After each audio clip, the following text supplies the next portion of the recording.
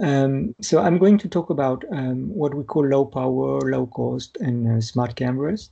And very briefly, my background is more on wireless sensor networks, surveillance applications, distributed cameras.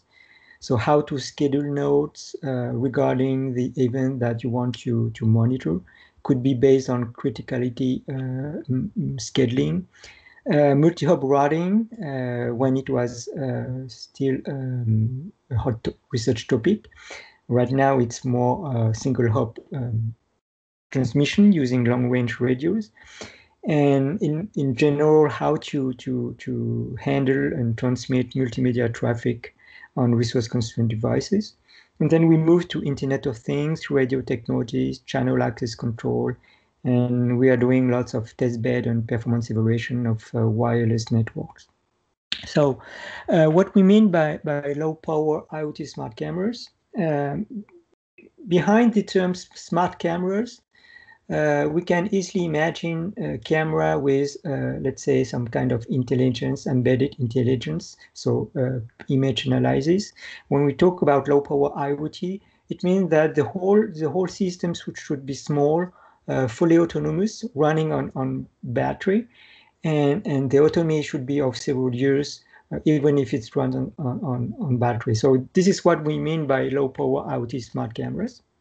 So it means that the microcontroller that we are going to use are somehow less powerful than the traditional microprocessors that we may be using for smart cameras. So they are mostly ARM-based, so ARM architectures, Cortex M0, M3, M4, or M7, which are quite low power but has quite high efficiency regarding the computation power and the power consumption. So most of this board has more than 32 megabytes of RAM with enough flash to store a lot of program, EEPROM. You do have analog digital pins. Lots of bus, serial, I2C, SPI, and you usually program this board using C or C++. So some of you may be familiar with Arduino environment. So a lot of this board, since Arduino is somehow the de facto standard, can be Arduino compatible. And some of these boards also can be programmed with using MicroPython or CircuitPython. So that opens a lot of let's say perspectives for complex processing such as machine learning, deep learning, as we will be able to see later on in the presentation. So here are some of the what we call the more powerful microcontroller board. So you have the M0 here, Adafruit M0, so based on the ARM Cortex M0. You have the TNC boards, the TNC 3.2, 3.6, which are based on the ARM Cortex M4. The latest TNC are based on the ARM Cortex M7. You have the very new Raspberry Pico RP2040, which is based on the M0 Plus. It is not as powerful as the TNC, even if it's more recent, but they choose to have somehow a trade-off between the computing power and the power consumptions. And actually, you have a lot of these new boards. The size is quite small, so it's a very compact size. I should have put like a €1 coin on my slide here just to show you the real size of the board. But if you crawl on the internet and then you search for this kind of board, you will be able to see the real size, and they are pretty small. And there's a lot more of them. I didn't show them all, but there are boards from STM. There are, of course, ESP32. There's a lot of boards out there, and there will be a lot of them in the future as well. So I'm not talking about Raspberry Pi because I know that in the various presentation, Raspberry Pi is a platform that a lot of you have been testing or has been using or playing with. When we're talking about IoT smart cameras, I mean, still the Raspberry, even the Raspberry Zero, is consuming too much for our purposes. Try to run a Raspberry on battery and see how long it can run. When I said battery, I mean the regular AA battery that you can find everywhere. So try to run it on, let's say, 4 or 6 AA battery, and it's probably going to be able to run for 1 or 2 days at most. Okay, so here we're talking about several years autonomy with regular AA battery. So definitely the Raspberry Pi does not belong to the what I call the IoT devices. It's more like an edge devices or IoT versatile gateway, but not as the IoT devices itself. So here we're more focusing on the low power. Very recently, since we know that there has been a lot of I mean, improvement into silicons, embedding AI becomes a reality now, because there are AI accelerators that can be embedded into these microcontrollers. One recent example is, for instance, the Congduc K210, and it's a microcontroller where actually you can see beside the dual core 64-bit RISC microcontroller here, you do have a KPU CNN accelerator that is here to provide acceleration for all CNN operation. And right now, it's one of the most powerful edge computing chips. Of course, this comes from Canon, the manufacturer, but from what I see and what we have seen from the let's say from the news, the step taken by Canon is really one of the first steps to really embed AI accelerator into very compact form microcontroller. And there are some nice products that you may find interesting. Raphael showed one of these. This is SciPid Max Bit, and you do have the version with a camera here, and you do have a bigger board, probably more prototyping of proof of concept. But if you take this version, as you can see, it's very small format. You do have the camera here. You have lots of memory, and you do have the Congduc 210 in order to test some CNN processing on your IoT devices.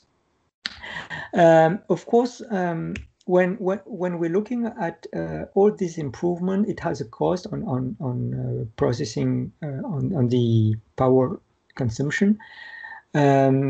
So if we want to achieve, I mean, we haven't tested these new boards, but I'm not sure that we can achieve easily like 2 or 3 years autonomy running on battery if we are processing a lot of images. So we probably need a lot of more testing in order to assess on the performance or the autonomy of the whole node. But it's much more efficient from the power perspective than using a Raspberry with, let's say, CNN accelerator like the Google Coral or the Intel Neural Stick plugged into the Raspberry. For sure, it's something like 10 times less power consuming than the traditional single board computer used for image analysis. So there's still some issue and challenges, because even if you do have the state-of-the-art low power, powerful microcontroller boards available, this is still a very first step toward what we call an IoT smart camera. Because if you want to deploy this on a real-world application, then you have to answer some questions. One of the first question is the operating mode. How would be the image taken or the image analysis? Is it periodic? It is on demand? If it's periodic, what frequency? And this is important, I mean, for some applications, because if you're doing surveillance applications, then maybe the frequency should be high. If it's just to take a picture and then to recognize a plant, then maybe the frequency is not that critical. But if you want to be able to monitor leaves, plant for diseases, or for you may need to have to process images maybe several times a day. So it really depends on the event that you want to detect, and also depending on the event, then you have to worry about the detection quality. And linked to the detection quality, if all processing cannot be realized locally because of reliability issues, because you're not sure whether your algorithm will detect all the events or all the cases you're interested in, then you may have to transmit the image for disambiguation purposes or more advanced image processing. And this, we have seen this in many surveillance applications that we were dealing with previously. We cannot rely totally on the local processing to raise alarm. So we need some time to send the image for disambiguation purposes. So if you go into transmission, then you have a whole bunch of new problems, and some of them are quite hard to solve. Robust encoding is one of them, meaning that if you transmit the image, then the image size is a critical issue. But more than that, you need a scheme, an encoding scheme that would allow you to transmit the images and to support a high packet loss rate. And I do have some example after this, and to show this purpose. But to continue with the transmission, usually when you want to transmit using the let's say the state-of-the-art long-range radios, then they very technically, I don't want to go into the detail, but sharing the transmission medium, the wireless channel, is very challenging with the new low power long range networks. It's not as easy like Wi-Fi or Bluetooth or 3G, 4G or 5G. It's completely it's more challenging because actually the main problem that creates all these let's say difficulties is that it's very difficult to know when somebody is transmitting, because a lot of these long-range radios, you can receive the signal below the noise floor. So if you can decode the signal below the noise floor, when you want to see whether someone is transmitting, then you cannot detect it. So it's very similar to the hidden terminal problem, but it's more difficult to solve. But anyway, these low power long range radios, some of you may have heard of them. There are radio technologies such as Sigfox or LoRa that provide ranges from 5 to 30 kilometers. Low power, because you can, when you transmit, you usually consume about 40 milliamps to, let's say, 80 milliamps at the maximum, and you can achieve ranges that are far longer than traditional 3G, 4G systems, and especially at a very lower power consumption.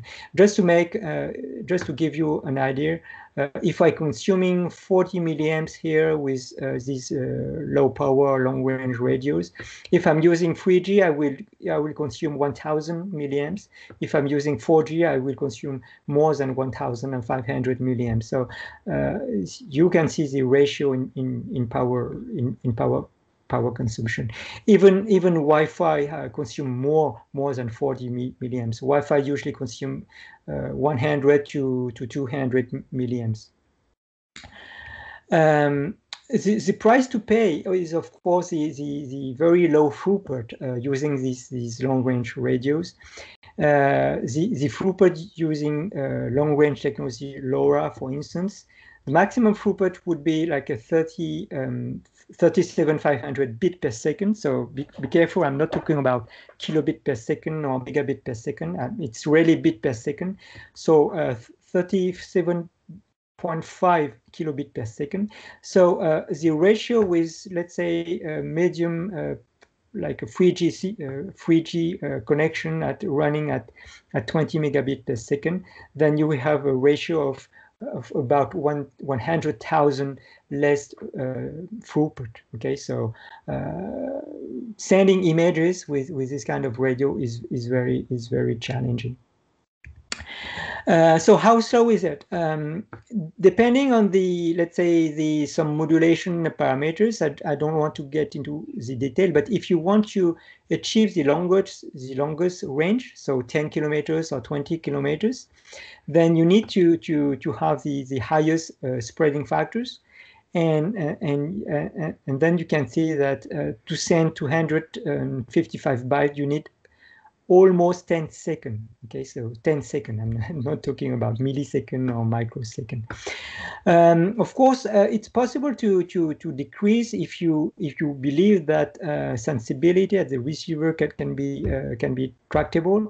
If you want to achieve like a 3, 4, 5 kilometers range, and if the environment there's not many obstacles, then you can decrease a little bit you can increase a little bit the bandwidth used for your signal, and then you can have something like 2 seconds or 1 second or something like this, or between 2 seconds and 4 seconds and so on. Okay, but still, if you compare to traditional radio technologies that you may know, such as Wi-Fi, it has nothing to compare with this kind of radio technologies. One of the problem is when you're using this kind of transmission, because for power consumption you won't be able to use 3G or 4G, and because of range you won't be able to use Wi-Fi. Then you have to worry on the let's say the frequency or the radio regulation. A lot of these radios work in what we call the unlicensed sub-gigahertz band, and in order to have like a fair policy access for everybody, then you have regulation and you have limitation of the radio time. So usually you do have something like a 1% duty cycle. So meaning that on 1 hour, you only have 1% of radio time. So it would mean that you have to do everything you need with 36 seconds. Okay, so every 1 hour you have like 36 seconds to transmit something. If we're talking about traditional IoT data, just to send a temperature or something very simple, then it's not really a limitation. But when we're talking about images, then that takes much more amount of data, and then 36 seconds, even especially with the long range technologies, are a very hard constraint. Regarding the image encoding, of course, because of the image size constraint and issues for transmission, then you need adaptive image encoding. So adaptive image encoding is not something new. So you can do that in JPEG, in let's say traditional JPEG. So it's not very difficult to achieve. So here is an example with a custom encoding images, where the raw image is here. It's a 128 by 128 pixel images, and then we decrease the quality factor, so 119 down to 5 here. Okay, what is more interesting is the robustness against packet losses. Here is an example of traditional JPEG format, so the one that you're usually using with cameras, even with the Raspberry cameras, who are providing you a JPEG stream. The problem is if you try to take a JPEG and then you randomly remove some packets, then you have a high chance, a high probability that you won't be able to decode your image at all. Okay, so here we did some tests with a loss rate of 20%. The first test here is no burst, so no losses in burst, meaning that it's really random. So maybe you're losing one packet at a time. So 9 images out of 12 could not be decoded at all. Okay, and see what we got from the other two images. And if we do have a radio burst, meaning that you can lose 2, 3, 4 packets in a row, then things are somehow getting worse. Okay, so what is very important when you're dealing with IoT smart cameras is you have an encoding scheme where you really have to be tolerant to packet losses. So here is a work that we did with our colleagues Vincent Lecuir from Congduc laboratory in Nancy, and as you can see, if we have 10% packet loss, we still can decode. I mean, actually, we can decode even with 95% of packet losses. But of course, at some time, you won't see anything at all. But here you have 10% packet loss, 20%, 30%, 40%, 50, and then 60. And beginning at let's say 40 or 50%, then it's difficult. It's hard to see. I mean, it's hard to recognize the images. But from 10 to 30% of packet losses, we can still get something, and maybe there can be some image reconstruction, like the technique that Raphael presented so far. I mean, previously, that can enhance the image. So really, this is very high topic, because you need to be able to support a very high packet loss ratio, and also any reception order in order to be able to decode your packet stream, even if you're losing a lot of packets. So these are some pictures of our early development platform. So we started working on this starting in 2012. So we went into several phases using Arduino, so simple Arduino with very small amount of memory. So we had an SD card here to store intermediate data. Then we moved to more powerful architectures, still Arduino Duo, with more memory to be able to store 1 or 2 images, and also to be able to encode the images. We also have a multi-camera system, for free camera system here. So remember that we were working on surveillance applications, so we were interested in increasing the coverage. So here you have only 1 camera, and here we have 3 cameras, and here we still have 3 cameras, but we replace the angle of view by larger angle cameras. So as you can see, we can cover with the same amount of image sensors a larger area. So these are the early work that we did when we were working on surveillance application. Right now, the current platform that we are using for our test is based on the TNC with LoRa radio, the camera here. I mean, we take the MuCam 2 camera, because what is important for us is to have a camera that provides a raw stream. A lot of this camera provide JPEG, and if you do have JPEG, it's hard to re-encode the JPEG according to what you want. So we prefer to have a camera that provides the raw stream directly. So the MuCam 2 or MuCam 3 cameras do have these features. Of course, there's a lot of new cameras, but beware if you want to encode or to use your own encoding scheme. As I said, a lot of these cameras only provide JPEG stream and do not have the features of providing the raw stream. So what we tested is, for instance, if we encode the image down with a ratio down to 18, we can have 4 packets, and 4 packets with a maximum size. So if we take the highest spreading factors or the highest range, we may exceed the 36 second, and something in between, then we do have probably time to send 2 or 3 images every hour. So that, depending on the application, of course, that can be tractable. Regarding the encoding performances, of course, the figures are very specific to the TNC microcontroller. The TNC, it's like it's a microcontroller where you can adjust the speed. So we test this with 24 megahertz, 48 megahertz, 72 and 96 megahertz for the microcontroller.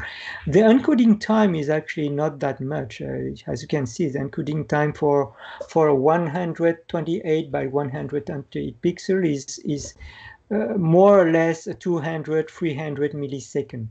Of course, this is the case where we are running it at a very low frequency. You can get up to 600 milliseconds, but for the regular one, probably 300 milliseconds. What's taking time is the time to get the data from the cameras. So it takes more than 1 second. So roughly in total, capturing an image and encoding it would take 2.3 seconds. And if you need to transmit it, after the, if you believe that you need to transmit it because the local processing is not reliable enough, then you will need the time for the image transmission. Regarding the energy consumption, usually, I mean, it's I'm not going to comment this table because I don't have time. But the encoding in millijoule is here.